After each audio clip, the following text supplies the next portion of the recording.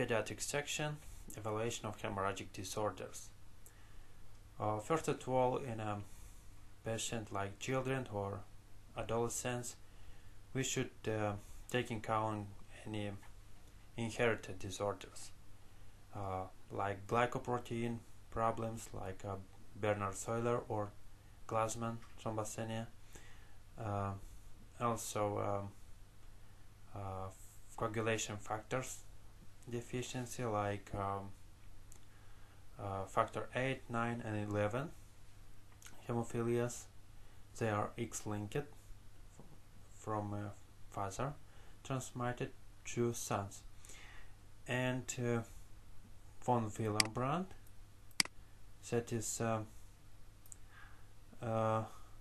when we differentiating, we see a normal platelet but not functioning properly. It's about von Willebrand factor or uremia, dysfunctional platelets. So when we are taking a history, we should take a good examination of patient, of the whole body surface, taking in account complaints. If patient showing us direct lesion or a hemorrhage is evident. Also, we are doing laboratory assessment like platelets, bleeding time, prothrombin time, activated partial thromboplastin time, von Willebrand factor and other coagulation factors, and thrombin time. Important thing is to differentiate a platelet hemorrhaging and coagulation factor deficiency hemorrhaging. I also want to mention that we have many problems from platelets. For example, one of them is decreased platelet count. Another is defective or poorly working platelets, like in uremia. And third is destruction of platelets from antibodies, like in idiopathic thrombocytopenic purpura.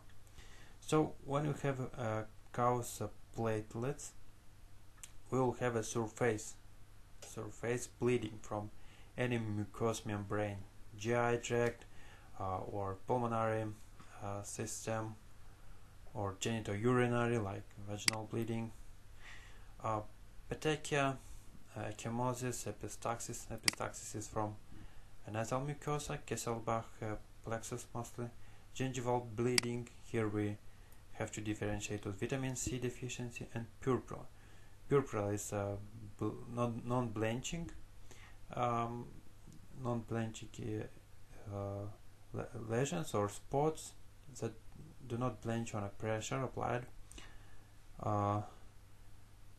And want to mention here that von Willebrand factor deficiency, again, it's a normal platelet count but a defective aggregation of platelets. Why? Because von Willebrand factor and factor 8, because they work together with factor 8,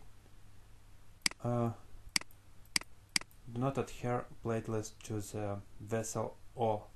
So when you see a surface bleeding, think about platelets. Surface bleeding, platelets. When you see a deep bleeding, like in joint hemarthrosis, muscle hematomas, bleeding in cavities, think about coagulation factors. So surface bleeding is platelet, deep bleeding is coagulation factor. Again, if patient have some inheritance or we have a known problem in parents, so think about hemophilias, most common. You'll see a joint swollen, painful and red. A next step in evaluation is platelet count. Again, platelet count is normally from 150 to 400. if you have a decreased inner health of this number, you should think about idiopathic thrombocytopenic purpura. Bleeding time assessing platelet function. Are they working properly or not so? Interaction with fibrinogen, vessel wall, von Willebrand factor, and qualitative platelet function. So a decreased platelet count is called thrombocytopenia, nothing new for you. And evaluation of prothrombin time shows extrinsic pathway. This one is extrinsic, this one is intrinsic, and this is a common coagulation pathway. Extrinsic pathway measures factor 7 and 13, and factor 7 and as many others are vitamin K dependent. So also INR, or International Normalized Ratio, measures from this prothrombin. How we calculate INR? It's a patient prothrombin, and patient prothrombin divided by a normal prothrombin time. If this is 22 seconds and normal is 11 seconds, ratio will be 2, slightly increased, because a normal range is upper limit is 1.7. And partial or activated partial thromboplastin time measures intrinsic pathway.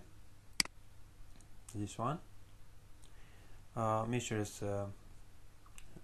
factors 8, 9, 11 and 12.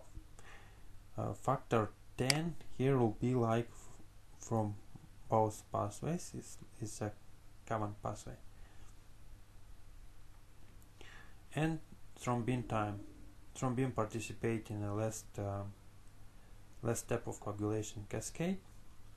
It transforming fibrinogen inactive form in a fibrin and promote clotting. Thank you for your watching. I hope you enjoy my videos. If it is so, please subscribe and follow me. Have a great day.